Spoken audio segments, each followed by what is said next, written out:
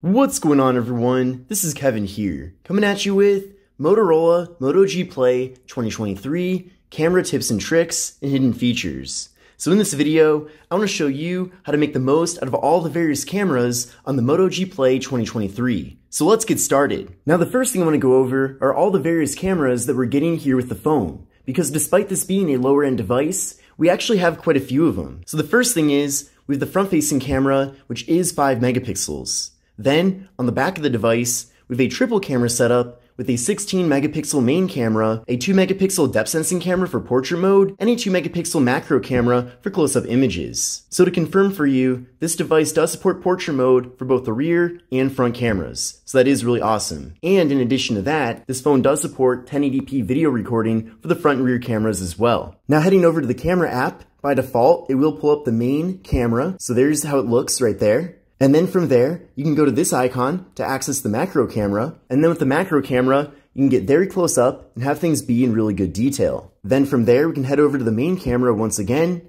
and then go over to portrait, and that will activate portrait mode. So with portrait mode, you can get those nice blurred out backgrounds. We can also flip around to the front facing camera to get portrait selfies here.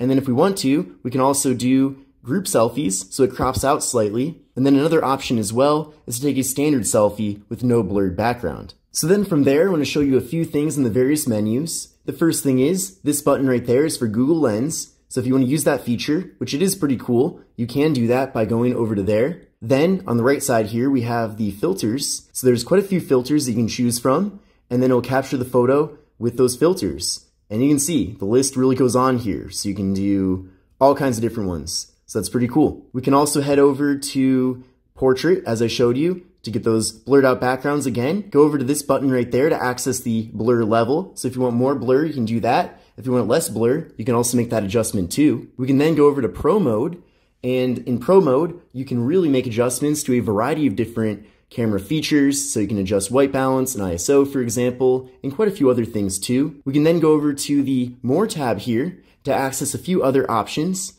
So there's spot color, panorama, and time lapse. Let's try out spot color. So with spot color, you pick a color. So I'm going to pick green. And then you can adjust the intensity. So you can see on this end of it, it only will show green and it won't show any of the other colors. So that's pretty cool. Or I can completely put that to 0 for spot color. So kind of an interesting feature. Certainly a cool way to kind of change up the images that you're capturing, but then we can get out of there and then head back over to the More tab. And another cool trick is that if you want to add any of these three to the main slider here at the bottom, just go to this pen tool, and then from there, you can pick up one of them and drag it in. And actually, if you want to remove portrait or pro mode, you can remove those and stick them in this regular extra menu here. So that's up to you. But when I go to done, you can see I now have spot color in this slider here at the bottom. And then one other thing I forgot to mention in Pro mode is that up here, you can actually choose between JPEG, RAW, or RAW and JPEG. So essentially with RAW photos, you can import those into various softwares such as Adobe Lightroom, for example, and you can make further adjustments that you typically can't make with standard JPEG photos or even a PNG. Now back over in the regular photo mode, we have several toggles up top here. We have the full settings, which I'll show you in a little bit. We also have an option for HDR, so you can turn that off or have that on. Essentially with HDR, it takes multiple photos with different levels of white balance and essentially kind of meshes them together to give you a better looking image. So in general, that's not a bad feature to use. Also up here, we have the aspect ratio of the photo. So you can see by default, it is 3:4, which is pretty standard for photos, but you can actually go here and tap on it once. It'll take you to 9:16 or 16:9.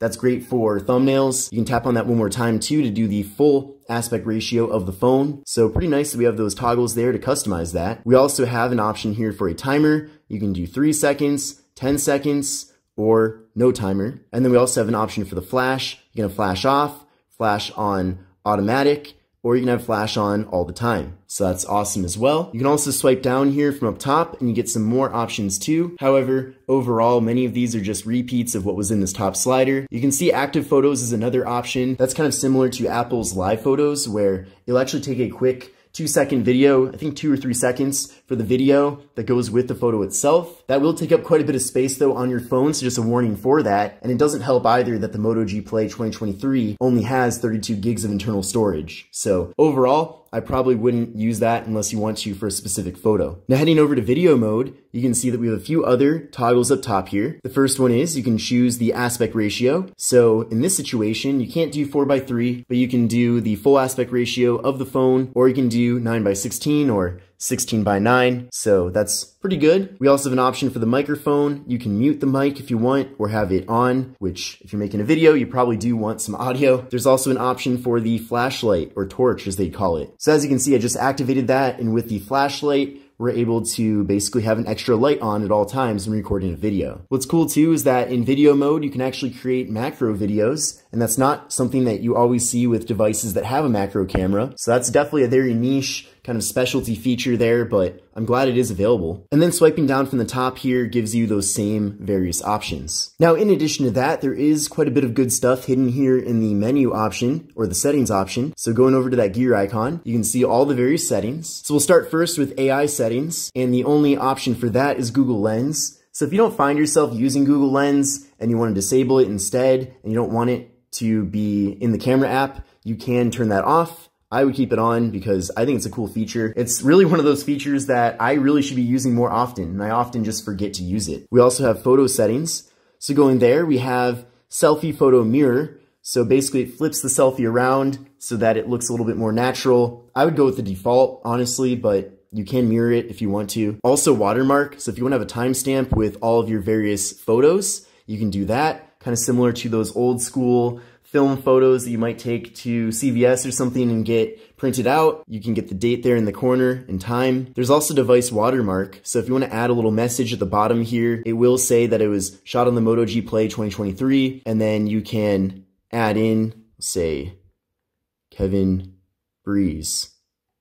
So you can see my name is then there at the bottom of the photo. So kind of interesting. I know that for me, I do tend to use the watermarks when I'm at least reviewing a phone, because I don't want to mix up photos with other phones that I've captured photos from. So I don't want to, put in my review the wrong type of photo from the wrong device. But heading back here, we have video settings. So going there, you can see that you can enable stabilization, but it's available only with time-lapse mode. So kind of interesting there. There's also capture settings. So we'll go there. Quite a few options here. The first one is tap anywhere to capture. So we'll give that a try. We'll go back here so I can tap anywhere. There we go. I just captured. Do it again.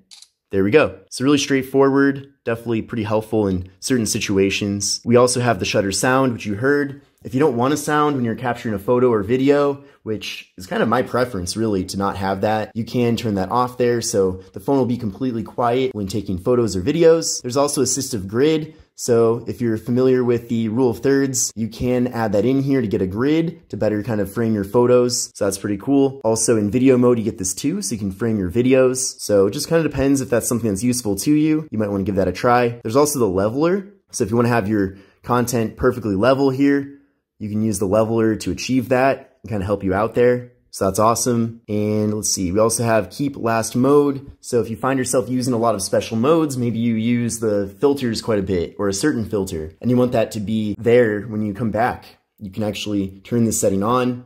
So that might be useful or maybe not. I know some people prefer the defaults to pop up every time they pull up the camera app, so it kind of depends. We also have save settings. So go in there, you can save the location with your photo, and then we have some tutorials, an option to reset the camera app. So if you want to bring everything back to default, you can do that there. But essentially that's it here. Now there is one more thing that's really awesome that I want to show you that you might not be aware of, and that is that you can actually set the power button to activate the camera app. So to do this, you're going to go to your settings, so go to your main settings for the phone.